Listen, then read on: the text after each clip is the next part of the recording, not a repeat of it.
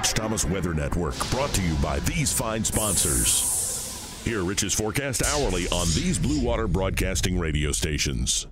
Hey everybody, good morning on this Monday morning, the 23rd day of January. It's breezy and cold, chilly out here this morning. We've had some showers and the grounds are wet out here. My name is Rich, or what's left of Rich here after a marathon weekend. I didn't have a lot of sleep and I'm operating on fumes this morning from 4 severe weather episodes from Friday till yesterday. And oh my gosh, my heart goes out to the people around the southeastern U.S. So many people died in tornadoes this weekend.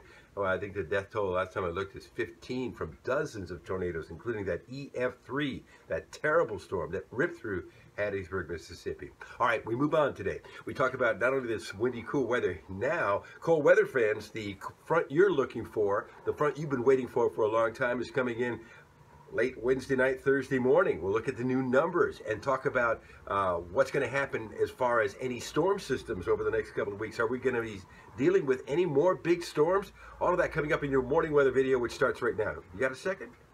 There is still some severe weather down in South Florida this morning, tornado watches and warnings, and still some rain left over in East Alabama this morning as I make this in the middle of the night, which will be moving out later on this morning from that dynamic storm system that brought so many tornado reports. You know, I'm just going to show you a sample here. There's 31 yesterday, 31 tornado reports, and 5 more, and then 5 more the day before. That's 41 tornado reports, not necessarily 41 tornadoes. We'll find out later.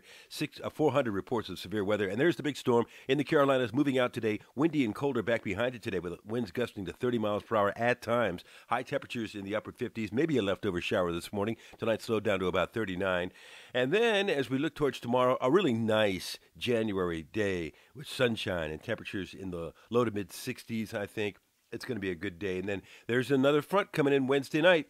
And I don't think it'll be severe. We'll watch it. But I think Wednesday night showers and then into maybe in the Thursday morning, then breezy, colder back behind it. And the start of a really cold period you'll see in a moment as this big block of cold air comes out of Canada and heads south. I know cold weather fans, you've been hearing about this and waiting for it for a long time. Let's look at some numbers here. So we spike with 63 tomorrow, 71 on Wednesday.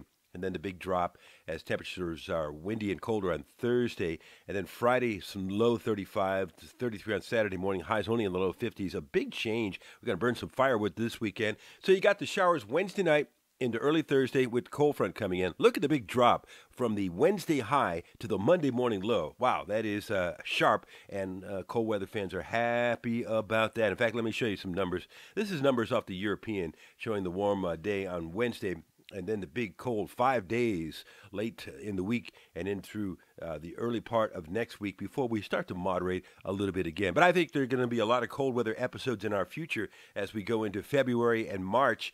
It's not going to be cold continuously, but there will be many episodes of cold weather. So cold weather fans, we are not done with winter yet. Hey, have you got our weather app yet? A lot of you downloaded it over the weekend. Many of you found out that it really is a great thing to have, especially during severe weather, because it really keeps you on top of what's going on and it alerts you when you're sleeping too with verbal alerts. Get it on your phone or tablet and tell your friends about it because we're going to have some more bad weather. You know that. Hey, a special hello this morning to you about roughly 450 new people who joined this group over the severe weather weekend.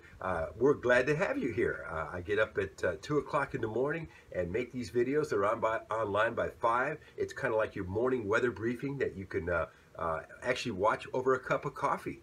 We're glad to have you. And plus, a lot of people downloaded the weather app over the weekend. Pass the word around about that. I'll be live on the radio this morning on News Talk 93.1 and also on Bama Country. There'll be another video tomorrow morning at 5 a.m. I hope you have a great day today. Thanks for sticking with us over the weekend, and I'll see you later, okay? Rich Thomas Weather.